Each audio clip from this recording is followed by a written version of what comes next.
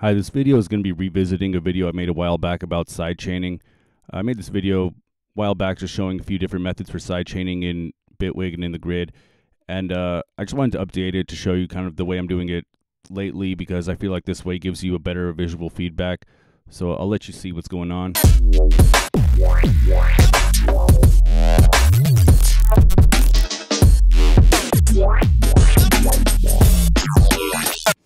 So the thing I like about this is I like that you can see the envelope, the sidechain envelopes layered right on top of the drums, so it kind of helps you shape them.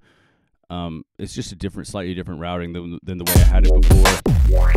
And then the other thing that's cool is you have down here kind of a visual feedback to see what's the sidechaining doing. So if I turn this off, see, here's the drums. So we can see, if I switch this, it'll switch to pre-sidechain or post-sidechain on the bass. So we can see this is before any sidechaining is happening, and then after. So it kind of allows us to see exactly what's going on and kind of help us shape the whole thing. And then again, it's just nice to have these envelopes laid right on top of the sounds so that you can easily sort of shape the envelopes of the sidechaining to match the drums that you want to duck the sound out. And this is a very kind of quick and easy patch to set up, so I'm not gonna like build it from scratch. I'm just gonna show you how it works and give you a quick rundown. So this one is using MIDI.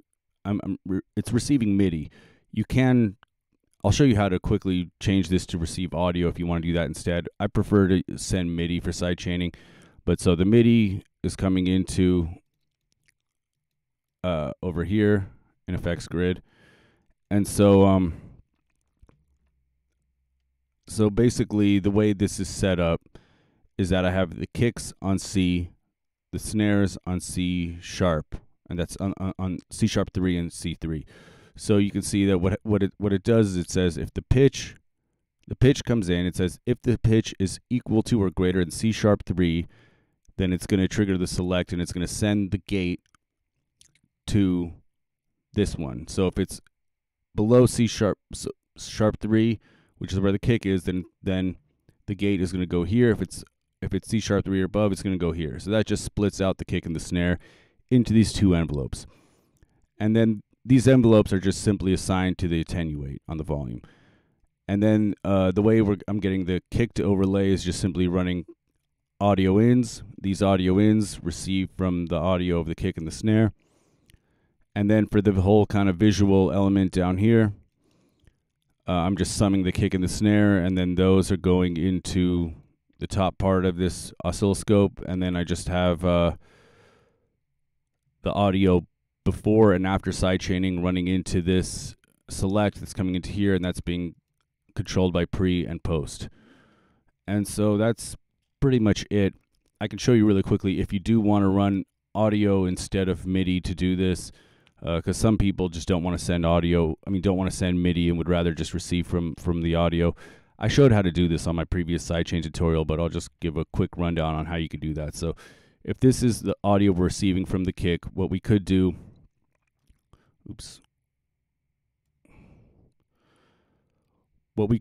is we can just create a threshold that if it's above that, it will give us a gate. So I'll just go over here and I'll say that if the kick is equal or greater to a value, so this value will be our threshold, create a gate. Okay? But as you can see, it gives us these really sloppy gates, so we would just want to get a gate length.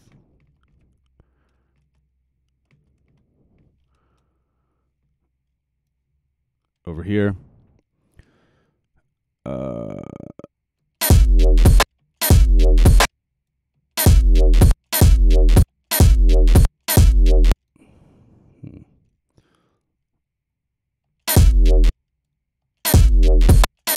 We could just kind of play with this until we get what looks like a clean gate. And now that looks like a clean gate. It's catching each one of the kicks. So now we could just use this kind of setup instead of the gate, just have this run into the input of the envelope. And we could do the same thing for the snare. So that would be a way you could just switch this setup to be audio instead of MIDI.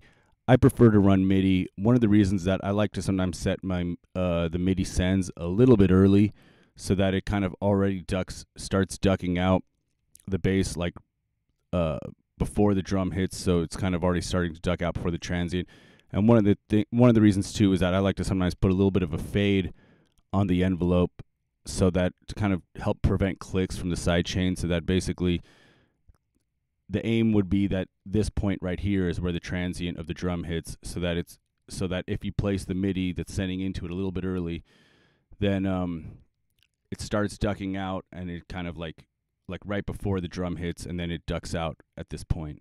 So that's just one reason why I like to use MIDI instead of audio for doing sidechaining. But maybe I'm wrong. I don't know. Everyone's got their own ways of doing that stuff. So yeah, this is the sidechain setup, and in terms of the audio, this isn't doing anything different than the sidechain setup I showed on that old video. But just the one thing again I like about this is just simply the visual feedback, because I feel like it kind of helps make decisions in what your envelopes should be for the sidechain. All right, that's it. Cool. Thanks for watching. Bye.